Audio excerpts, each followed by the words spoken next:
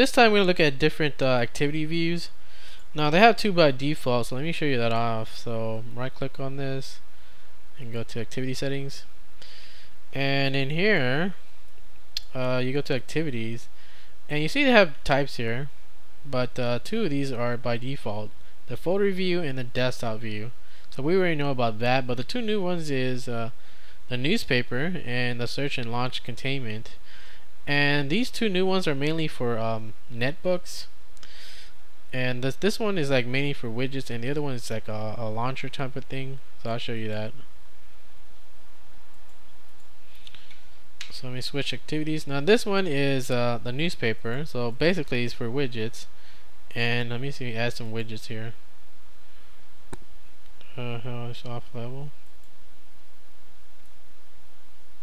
There we go. And you know, you add the calendar or something like that, and it pops up like that. Calculator. What else is there?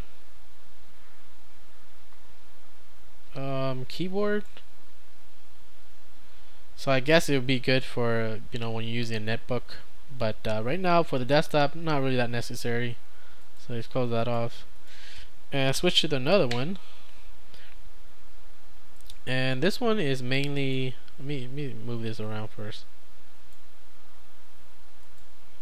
So this one is mainly like this. This is the interface, kind of like a GNOME do type of thing. Maybe like this super user friendly, kind of like a Ubuntu netbook remix or something like that. That type of interface. But you know, you can browse your application here, right? And it opens like this. And if you want to favorite it, or I mean put it up here, like, you know, just shortcuts, just click on the star here and you have it up here. Or you can search it like this. If you say like Firefox or something, it'll search for it. Look at that. See? So it's kind of like a GNOME do in a what's that, the Ubuntu remix for the netbooks. So that's that. I mean, I don't know if you can find this useful or not, but definitely it would probably be useful if you're using a netbook. But on a desktop, maybe not necessary.